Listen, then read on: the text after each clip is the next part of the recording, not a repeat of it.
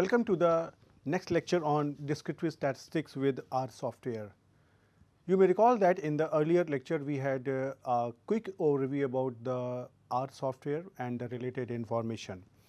Now, in this lecture and in the next couple of lectures, I am going to give you an idea about the basic operations or the basic mathematical operations in R software.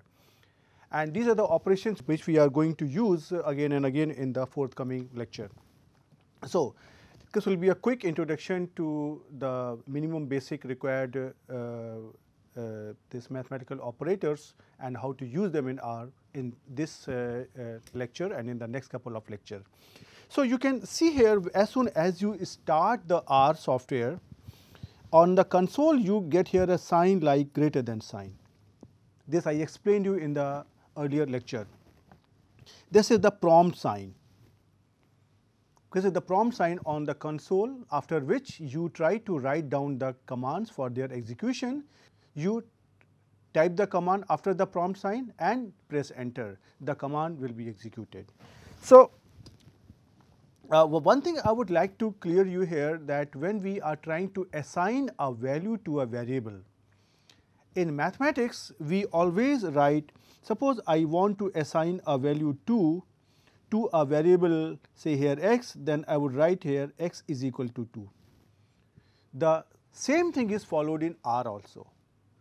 Suppose I have a variable x and I want to assign here the value to x, then I would write here say x equal to 2. But before that I would try to explain you one thing more. When this R started, at that time the initial assignment operator was not this equality sign, but this was less than and hyphen sign. So, in the older versions of R, once we try to assign a value, I have to write less than and hyphen. For example, if I want to assign a value 40 to a variable x, then I need to write down here x less than hyphen and here 40 like this. But now in the recent versions of R software, they have used the equality sign. So, either I try to write down here x equal to 40 or say x less than hyphen 40, both are acceptable in the recent versions of R. So, that you have to just keep in mind. So, I will try to show you here that how these things are happening and what does this mean when I say that I am trying to assign a value x equal to 40. So, suppose if I try to show you here, if I try to copy this command and I try to paste it on the R console, you can see here this is giving me, now I press here x and enter, this is giving me x equal to 40. And similarly, if I try to write down here x equal to 40 using the equality sign, then also x is giving me here 40. Or I can take here another example just to discriminate between the two. If I write x equal to 20, now if you see here this x becomes here 20. And then once you are trying to assign a value to a variable, then there are two options. You can assign a numerical value to the variable, as well as you can assign a variable to a variable also. For example, if I say here, suppose I assign here x is equal to 40,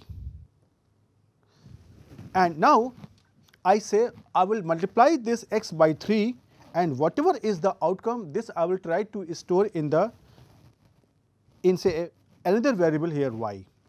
So, I can write down also here y is equal to x star 3.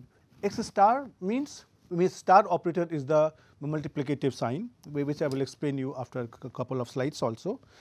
And similarly, the minus signs is the difference operator.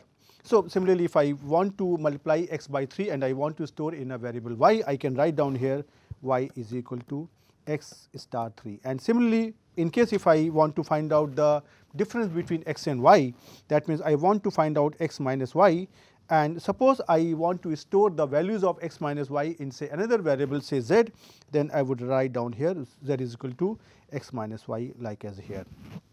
Right. So, I can show you here on the R console that how the things are happening. So, I try to show you here, suppose if I take here x equal to 20 and now I say here y is equal to 3 into multiplied by x. So, if I show you here the value of x here is 20 and the value of here y comes out to be 20 into 3, this is 60. And suppose I try to find out the value of x minus y and I try to store it in say another variable here z. So, if I try to write down here z is equal to x minus y, and if I try to see the value of z, this comes out to be minus 40, that is 20 minus 60. So, you can see here this is how we are going to assign or store a value inside a variable.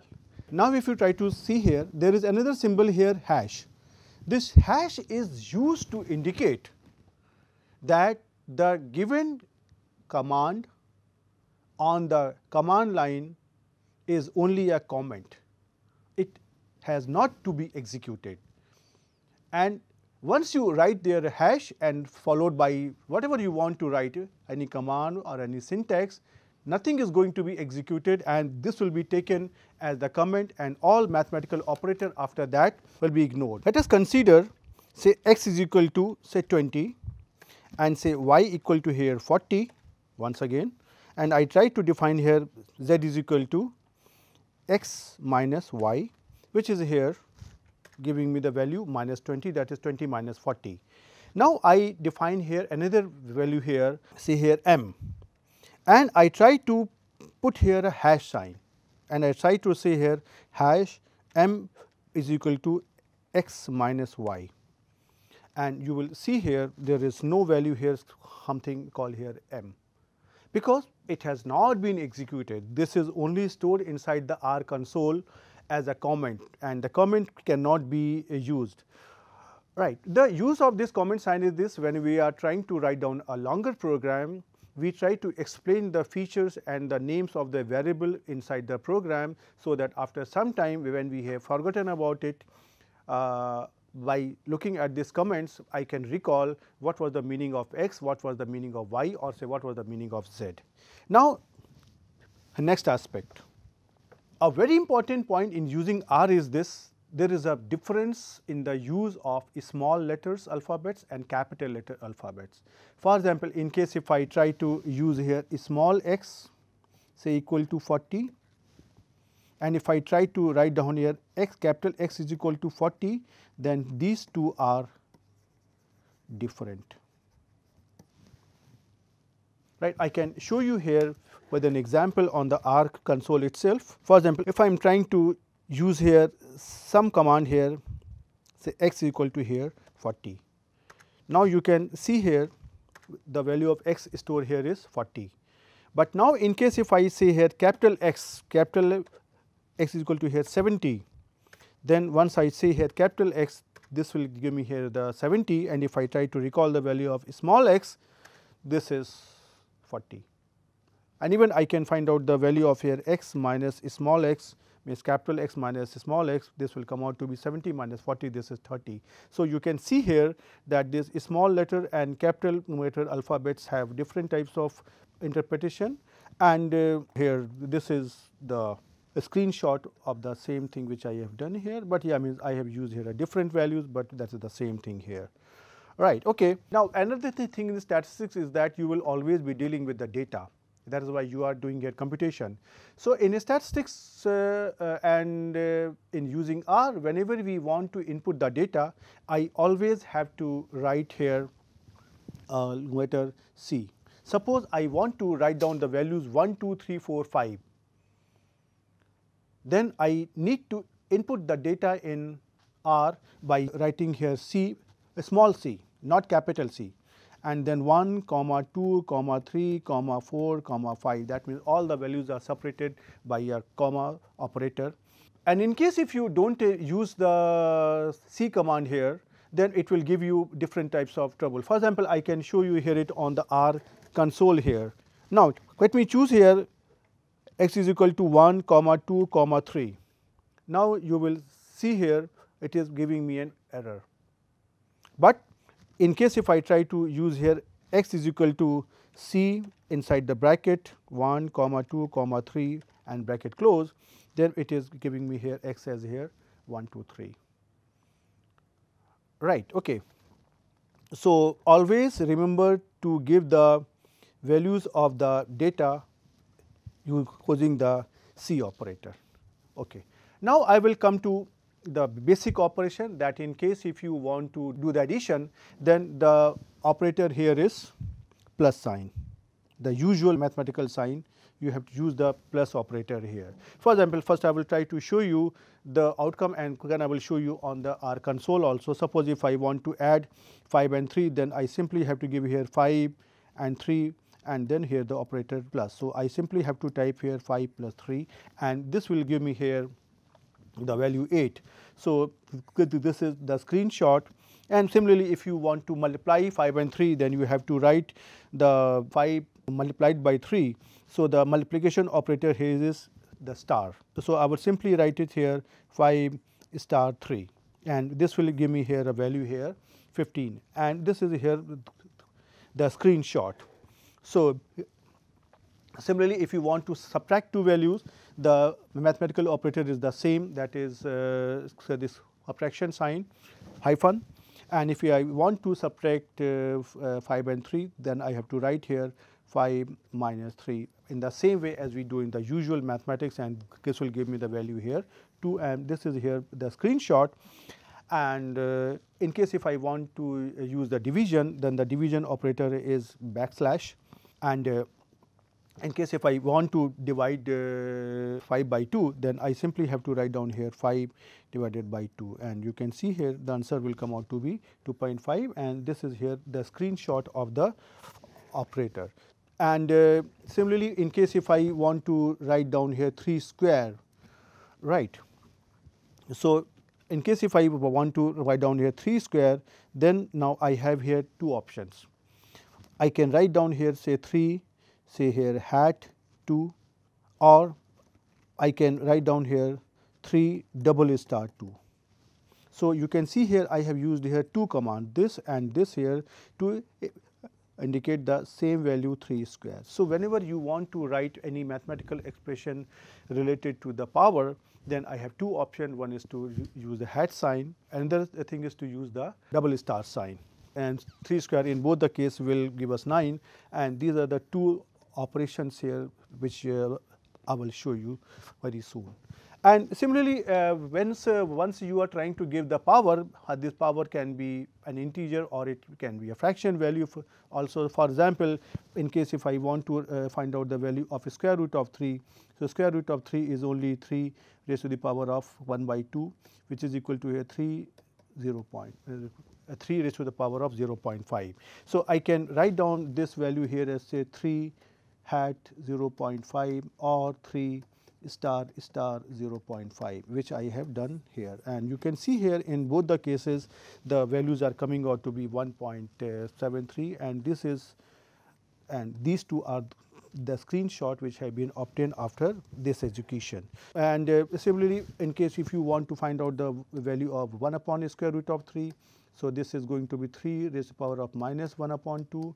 This is 3 raised to the power of minus 0.5, and it can be written either by using the hat sign or by using the double star sign. For example, here I have written this thing, and here you can see here this is the screenshot here. And yeah, in case if you have more than one operators at the same time, suppose you are trying to use here the plus sign, minus sign, multiplication sign, division sign, then using the same rule what we have, the BODMAS rule, the same BODMAS rule is applicable in case of our software also. So, for example, now I would try to show you all these things over the R console here, so that you have some confidence here. For example, I can use here x equal to here, say here 5, y is equal to here, say here 10. So, now in case if I want to add it, I can write down here x plus y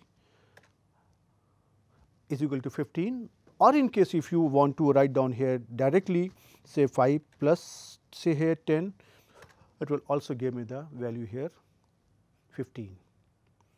So, similarly, in case if I want to subtract it, say 10 minus 5, so 10 minus 5 will be here, say here you can see here 5, and suppose if I give here the value here also y minus here x, so this will also be here 5.